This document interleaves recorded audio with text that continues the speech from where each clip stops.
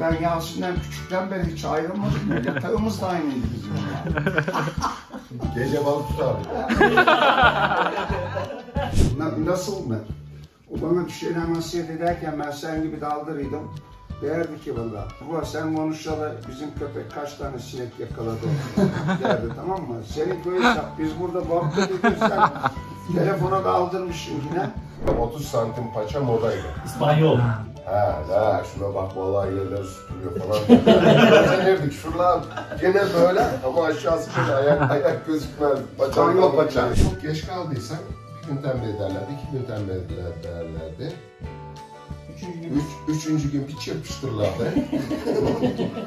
Bir de biz... Selamun aleykum abilerim, babalarım, kardeşlerim, arkadaşlarım. Çelik Çiftliği YouTube kanalına hepiniz hoş geldiniz. Bugün bu videomuzda kış aylarında köyümüzün vazgeçilmezi sosyalleşme alanlarımızdan bir tanesi olan köy odalarını sizler için gösterip kış aylarında sosyalleştiğimiz, sohbet muhabbet ettiğimiz köy odalarından bir video çekeceğiz, hazırlayacağız. Selamun aleykum cümleten. Şöyle. Bugün full kadro, kocaman bir ekip köydeyiz. Odadayız, köy odasındayız. Amcam videomuza moderatörlük yapacak. O zaman bu videonun sonu nereye gidecek? Hadi bakalım. Evet amca, sendeyiz. Köy odası deyince şöyle anlatayım.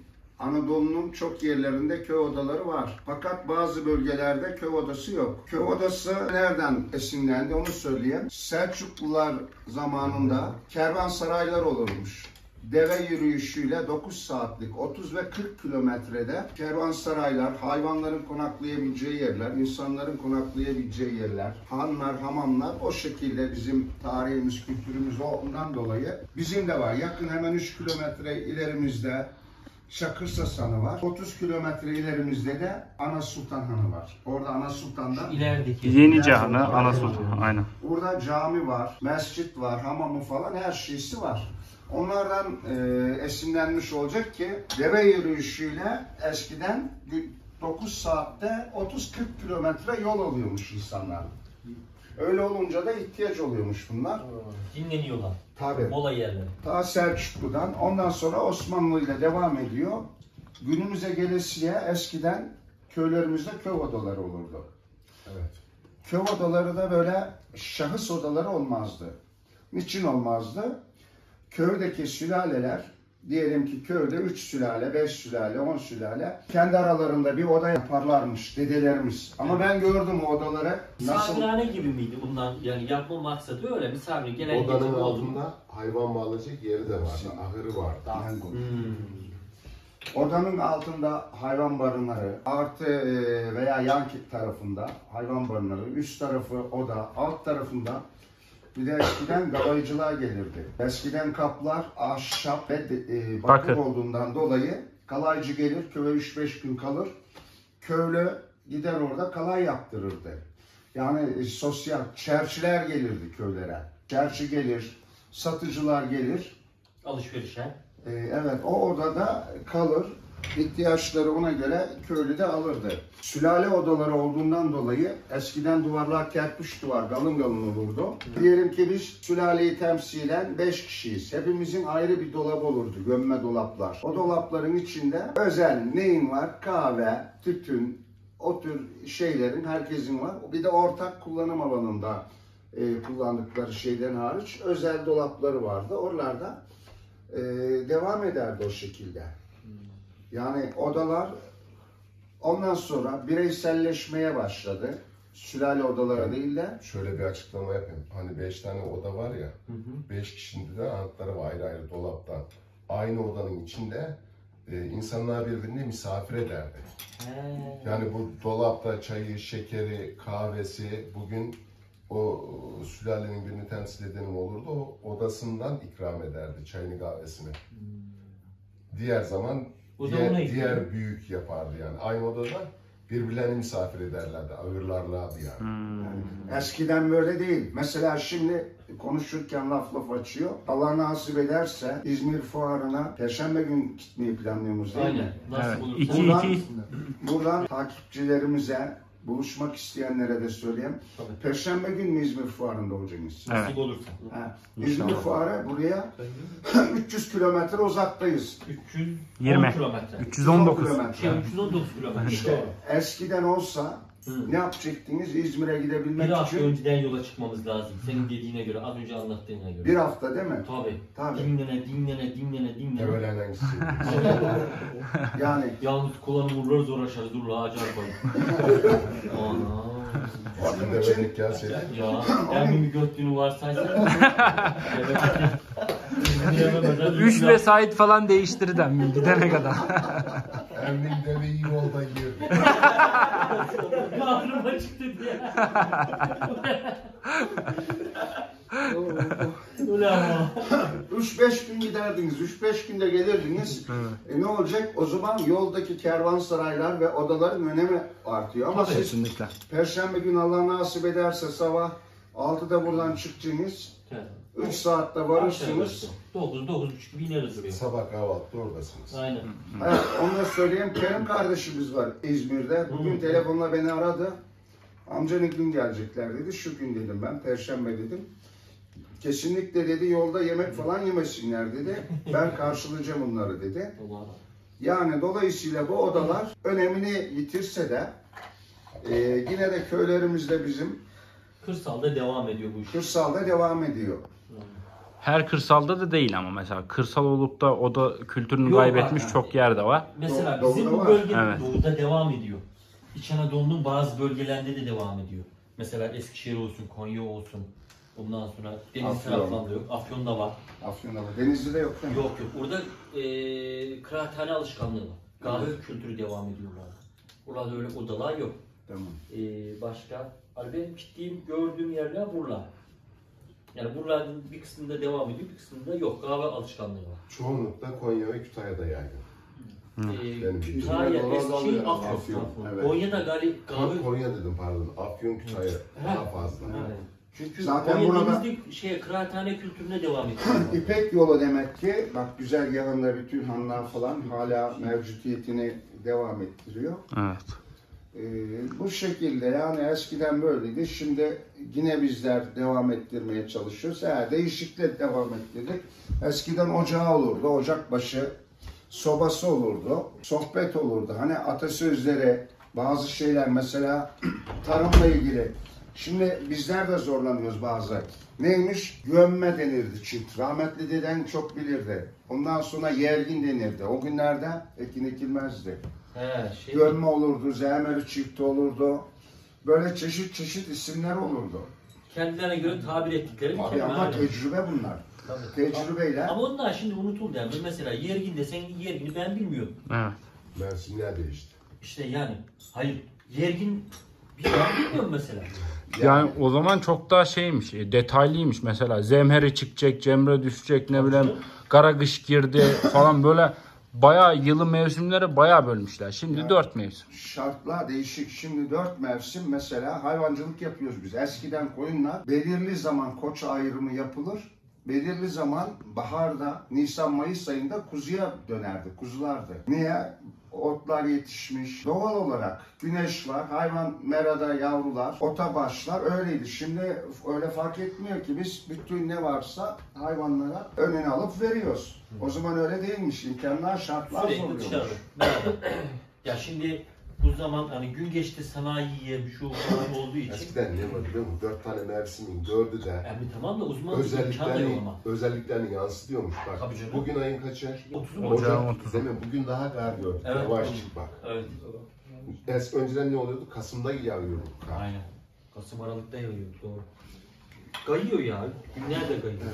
Yani eskiden köyler arasında gençler gelirdi ve köy içinde de programlar olurdu. Diyelim ki bu odada 10 kişi oturuyorsa haftada bir ferfene derdik onları biz. He, para katışmak. Hayır, para katışmak değil. Ferfene sıra, yani bu hafta sen yemek hazırlatırsın evde. He. Sen ikramda bulunursun. Gezek gibi bir şey mi? Evet, gezek gibi bir şey. Öbürki hafta o yapar. Köylerden gelen insanlar olur. karşı köye. Gelirler gündüzden, gidilmez akşamüstü. O akşam oturulur, sohbet edilir, yenilir, içilir. Eskiden düğünler, bayramlar, köyde ayı oynatmalar. O mesela bana çok ilginç geliyor. Ayıcı gelip köyde ayı oyna diyormuş ya.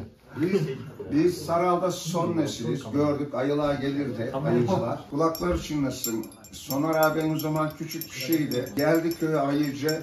Soner ayıyı görünce öyle korktu ki. Kim? Abisi mi? Hayır. Yok. Köyümüzden Hayran'ın beraber. oğlu var. Onu bilmiyorum. Soner'imiz vardı. O da şimdi görevinde o da. Ayıcılar Geliyor muydu gelirdi. buraya da öyle ayıcılar? Çocuğuna da ayıdan korkan kaldı. Yok ya. Toplanırdı köy halkı böyle grup. Gider ayıyı oynatırdı o. Millet para verirdi ona. Ayıya ekmek verirlerdi. Ayıcıya ekmek verilir falan. O da hayatını öyle devam ettirirdi. Galaycı gelirdi, çerçiler gelirdi. At arabasında süslemişler. Çeşit şeyler. Şın. Keçi boynuzu Yok ya. gelir. Eskiden ne gelecek o şeyler? Leblebi, keçi boynuzu. İlyen, evde kullanabileceğin ufak tefek şeyler. Gelir odada kalır. Misafir edersin. Atını bağlayacak, arpasını samanını verirsin. Çorap eskisi diye bir şey vardı o zamanlar. Çorap eskisinden bir şeyler alabiliyordum. Evet. Allah. Evet. Nasıl oluyor? Çorap bağırlardı. Arpeyle, buğdayla, çorap eskisinden. Çorap eskisi yünden. Eskiden çoraplar yünden örülür. Biliyor musun? Bunları belirli süre giyersin. Delinir ya. Delinen yere büyüklerimiz, analarımız çiterdi onu. Tekrar böyle, oralar yuvarlak işlenirdi. Çitme denirdi ona. Yani Çiterdi. Yama bir nevi. Onu. Yine örgüyle yapar. Onlar yapa giyecek hali kalmaz. Artık onlar birikir, çöp olmazdı. Gelenler çorap eskisiyle onları satardık. Tamam, o adam aldı çorap eskisini. O nasıl değerlendiriyor? Söküyor demek ki. Şeye gidiyor. Koyunculara kepine koyacak. Yün. Geri dönüşüme gidiyoruz. Geri dönüşüyor. Yün çorabın bir de dönüşümü var. Yani öyle zamanlar ki şimdiki her şeyi bulduğumuzu atamazsın ki. Şimdi ne var? Giyiyor, delinini çıkar, at. Kit yenisini al. Öyle bir lüksün yok. Çöp diye bir şey yoktu ki. İsraf yokmuş yani. Mesela bir yağ şişesi olurdu galiba. Hangi şarapçıdan aldıysa bir tane şişe olur, ona millet sıkı sahip çıkarlar. Olanı bir tane şişe, ikincisi yok. İçine Mesela tuz kodukları bir tane küp biliyorum ben. Herhalde 30 yaşımıza kadar kırılmadı o tuz. mesela bizim ilik kutusu vardı. Ben iyi biliyorum. İlk kutusu. Düğme. Düğme kutusu. Kutusu. İlik derdik eskiden. Aynen. Evet. İlk de. Düzeltem. İyice çöp olmuş, nereden bulunmuş düğmeler onun içine kalırdı. Düğme mi koptu benim? Veyahut da bazı kadınlar normal gömlek dikerlerdi. Eskiden modaya mı markaya mı bakanlar? Çuval giyiyorlarmış. Şeker çuvallarını çiçekli yaparlarmış kadınlar giysin diye. Siz biliyor musunuz bu dönemleri? İşte onu şeker çuvallarından Göğnek yaparlar. göğneği falan biliyorum. Eskiden 75 kilo olurdu şeker çuvalları. Bezden olurdu. 75 kilo olurdu. Sonradan yasa çıktı da her şeyi 50 kiloya düşürdüler. Bazı şeyler 75'er kiloyla. Bak o 75 kilo ben un yaptırdıklarını biliyorum. Evde at arabası kasası düşün, tapa derlerdi. Havadan çuvallar vardı. Zaten kendisi 40 kilo geliyor. Çuval zaten 30-40 kilo var. İçine de 10-15 ayar un koyuyorlar. Yani ben amcamın o unu sırtına indirdiğini hatırlıyorum mesela. Seyit onbaşı gibiler. Maşallah. 9-10 ayarlık un çuvalını sırtına kaldırmadılar gördü yani. Değmine gidiyor ya, çuval yok ki eskiden. Unu yapmışlar havadan, dokuma tezgahlarından büyükçe. Gidiyor onu dolduruyor, at arabasına koyuyorlar. Ya zorluk işte olmayınca. Yani çuvallar 75 kilo olduklarını ben çok iyi biliyorum. Şeker çuvalları öyleydi. Onlardan göğnek falan derdik. Dikilir, giyilir de. Bir de bez çuval değil mi? Evet, pamuklu galiba. Allah'a bakmaz. İşte ilik kutusu dediğimiz o. Düğme kutusu yakışmıyor. İlik kutusu daha güzel. Tabii. Artı yamalık kutusu da vardı. Yani benim pantolon giyecek yanı kalmamış. Şurası iyi ya. Bunu keserler, bordardı bunu. O kutuda envai çeşit Kumaş parçası. kumaş parçaları. Ne renk eskidi hemen ona en benzer bir şeyi yamarlardı oraya. Ama şimdi zaten oraya bak. Moda diyorlar, milleti kandırıyorlar ya. Onlar da şimdi eskilere dönüyor. Kotlar mesela hep yırtık, şurada böyle dizi. Yo, o zaman öyle giydin mi ayıplanırdı. İşte şimdi ayıplanmıyor. Yo. Şuraya kadar yırtık giyiyor ya. Yırtık. Şurası açık. Yırtık giymezdik de yamalıklı giyer. Hiç modaya uyamadık be. Bizim çocukluğumuzda bir bol paça, 30 santim paça modaydı. İspanyol. Ha şuna bak vallahi yerleri süpürüyor falan. Özenirdik şuralar gene böyle ama aşağısı şöyle ayak gözükmez. İspanyol paça. Güvercin şeyleri gibiydi be. Ya rahmetli hiç modaya uydurmadı bize. Bol paça modayken dar paça mod olunca bol paça gidiyor. Allah Allah. Modaya oraya uyamadık. Tabii böyle konfeksiyon da yok.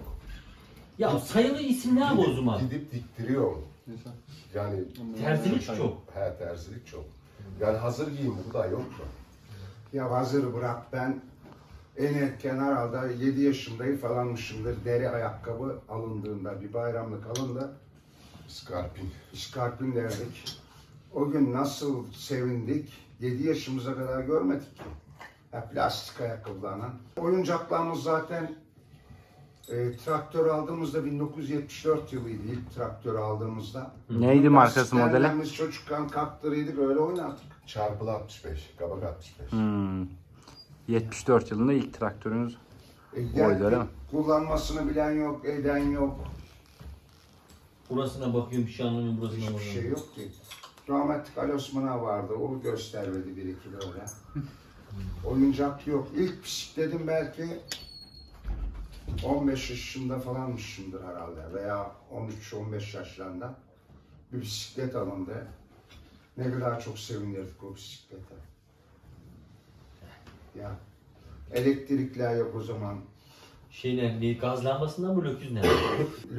Lüks sonradan çıktı. Gaz lambalar olurdu. Odanın destileri olurdu. Çeşmeden destiğinden su getirirsin, toprak deste. Onlar da bambaşka güzel yapardı suyu ya, buz gibi. Ya, ben de bir şeker alayım. Ben sana anlatayım bak şimdi. Gaz lambası zamanı. Lambayı yakarlar. 78'de geldi bize elektrik. Ben 72 doğumluyum.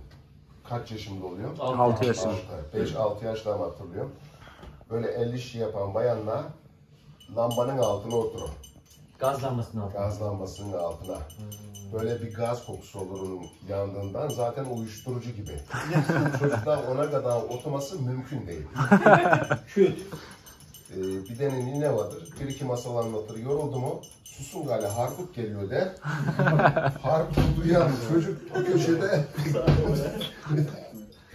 ruhunu teslim edecek. Uyur. Kesin yani. Bir iki şımarıklık yaptı mı bacalık olurdu şöyle. Harkut, ey beni sarkut, gede namı korkut.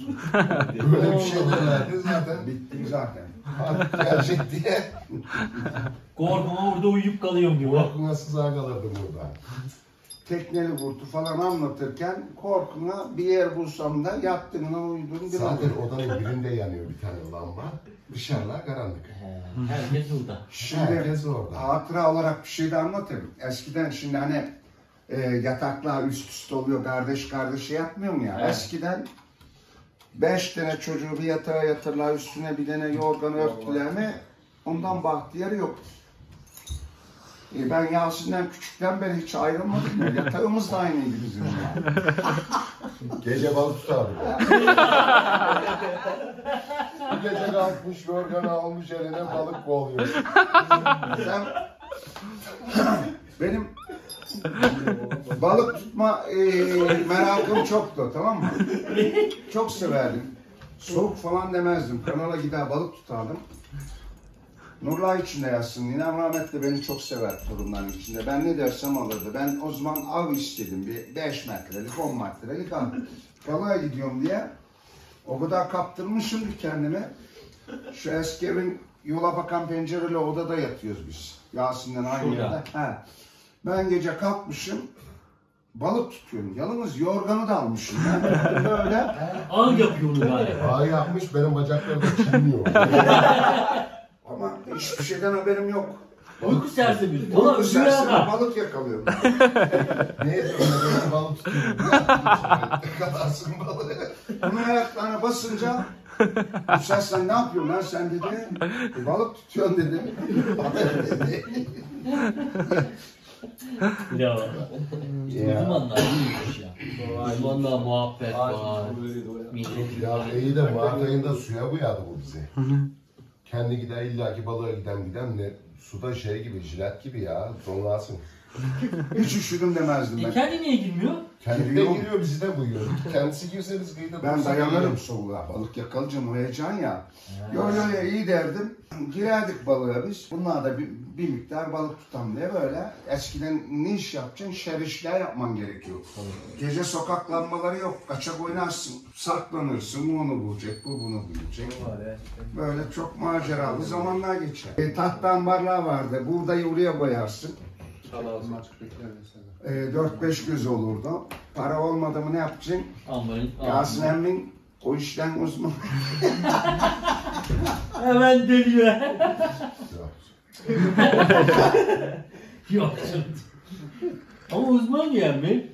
Öğrendik ustamız kendisi. Uzman siz çocukken bayağı şermişsiniz. Emmimin anlattığına göre. Şer ne demek? Aşk sen şermişsin de emmimi sen de uydurmuşsun. Yoktu genel olarak. Bütün çocuklar. Bütün çocuklar öyleydi. Kimse kimsenin çocuğuna şey yapmazdı. Yani genel olarak öyle. Harman yerlerine sapları yığardık. Ya çocuk işin yok ki giderdik sapının içine böyle tilki gibi yuvalar yapardık. İşlerine girerdik. Bizden önce... Şimdi eskiden çocuklar burada sıkıştırılmazdı. Hadi denilmezdi. Serbestti biraz da. Serbestti. Yani köyden dışarıya gitmeyecek.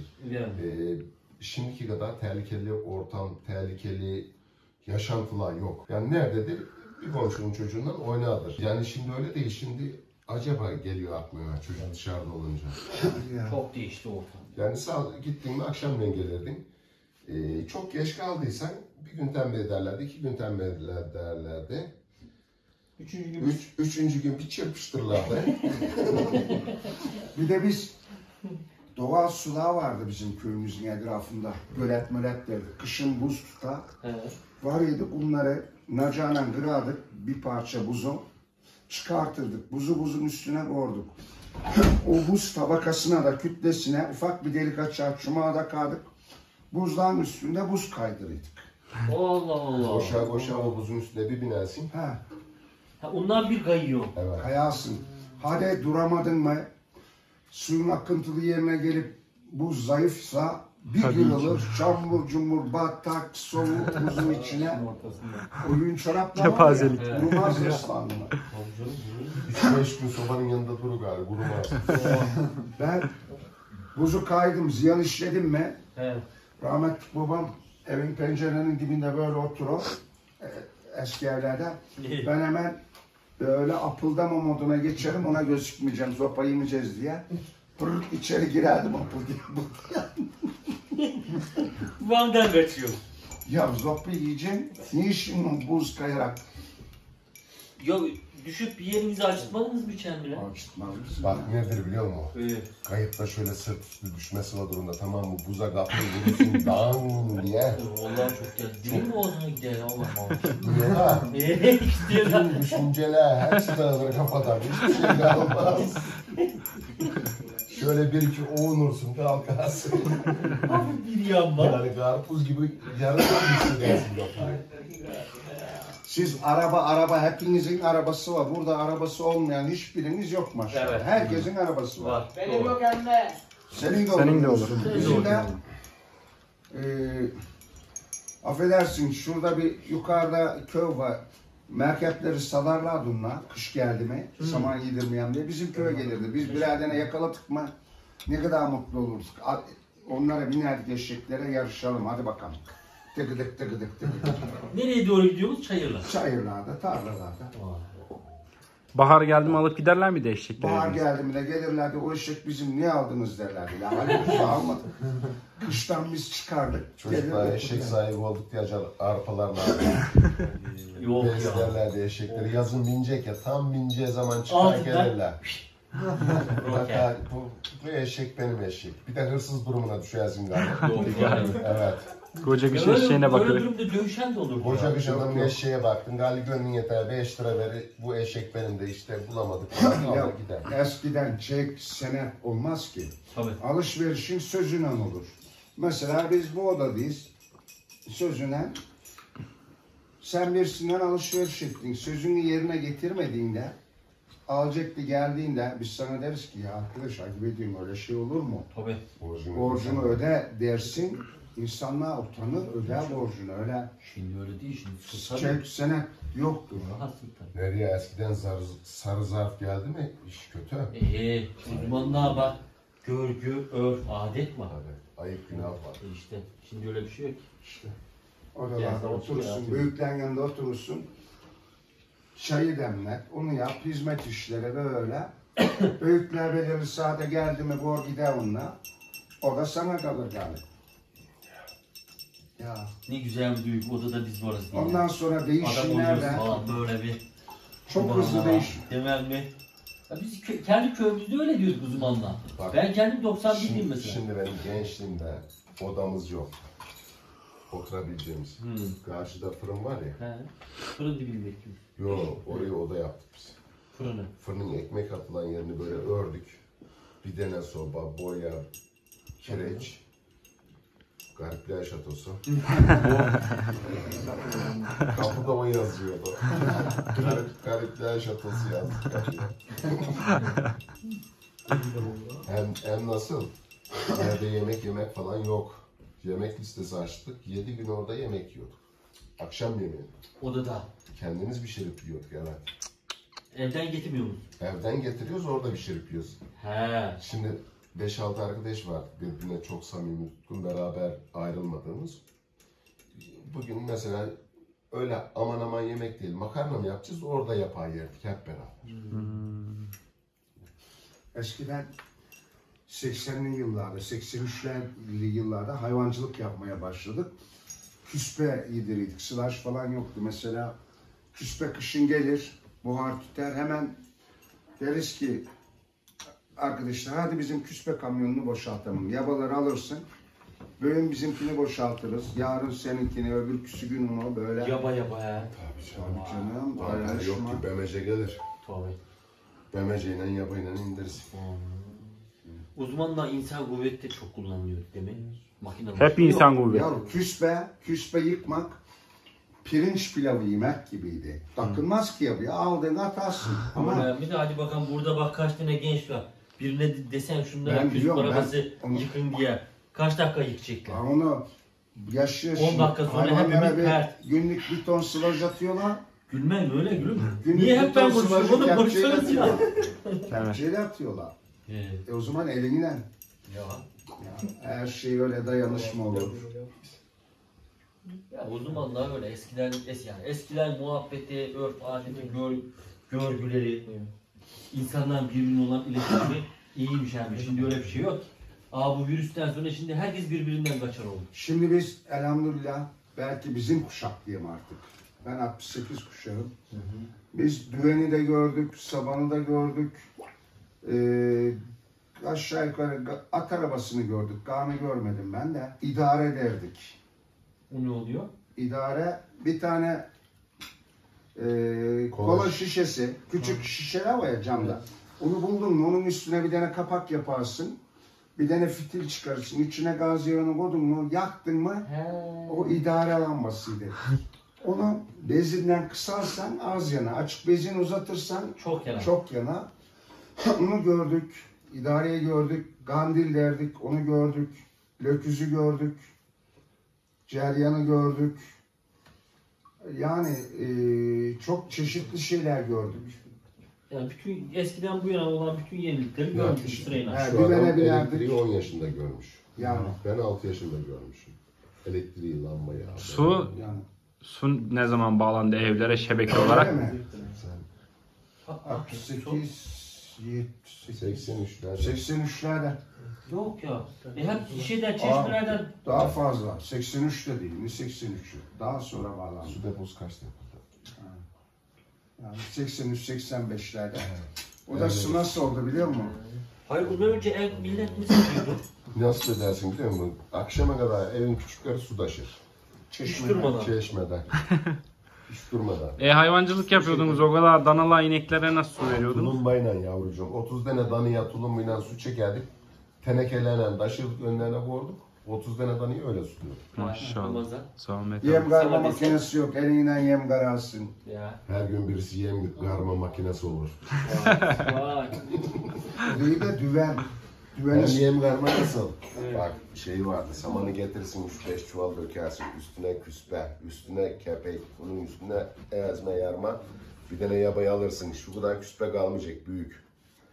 En az 3 defa atlarsın, yabayla böyle atarsın, pat pat vurursun, at bu tarafa, bir bu tarafa, ondan sonra bir daha bu tarafa. Ondan sonra leğen hayvandan yönüne taşırsın onu. Tam yem karma makinesi. Tam bir kırarma makinesi de akşam etti yani. Evet. Şimdi- Yo, akşam olmaz da bak 30 tane dana tamam da 30'unun altı böyle sirgiyle temizlenir, el arabıyla atılır. Yani delikte yok atıvereceğim. Su tulumbadan çekilir, tenekelerden taşırsın. 30 tane hayvan. 100 kilo iç sene ediyor, 3 ton su. Lakıdık. Sabah akşam su. taşıdık. Mesafede vardı bir de. Yani, düven, bizden önce işte düven sapı getirirler, biçerler, getirirler, dökerler, düven sür.